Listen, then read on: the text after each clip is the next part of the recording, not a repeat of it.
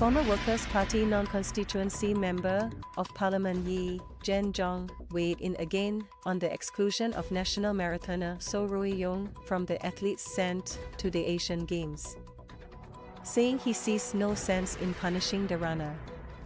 Mr. Yee then quoted founding Prime Minister Lee Kuan Yew, who said that Singapore needs more mavericks, geniuses, and independent thinkers, and added, "But I guess we are not ready.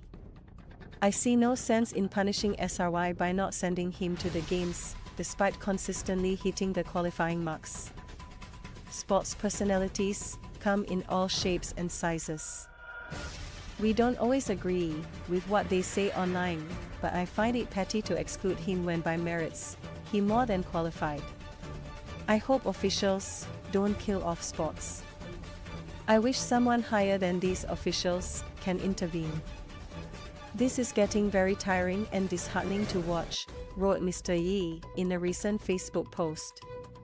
The Asian Games are being held this year in Hangzhou, China, from September 23rd to October 8th. Mr. Yee also put up 2 screenshots along with his post, one from Mr. Lee's December 2003 quote from Malaysian news website The Star and another from a Facebook post from the runner himself.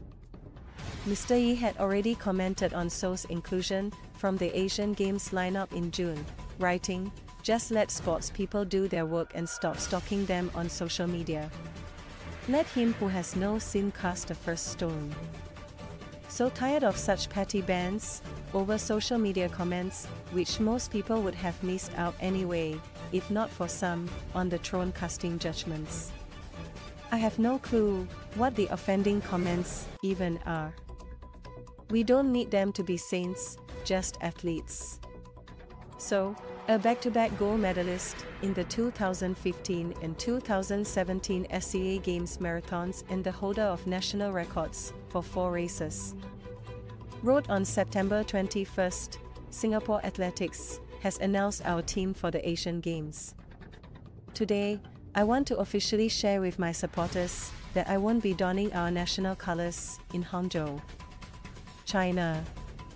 He also listed his qualifying times for the marathon and the 10,000-meter events, but said that despite appealing twice, he was not selected for the Asian Games by the Singapore National Olympic Council (SNOC). Interestingly, I did represent Singapore at the 2023 SEA Games in Cambodia after a special appeal earlier this year.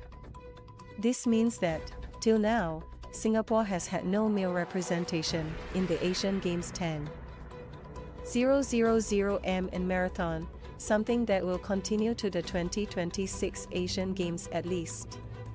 SNOC attributes my non-selection to conduct issues. Many will recall that in July this year, ex-SNOC President Tan Chuan Jin resigned due to the discovery of his extramarital affair, which dated back to at least November 2020. While I wish him well, the irony isn't lost given the body he led had saw fit to judge my conduct. So added that in July, he appealed it again to SNOC, with backing from Singapore Athletics, but to no avail. He went on to send good wishes to the Singapore contingent at the Games and his rivals for the marathon and 5,000 and 10,000 meter races from different countries.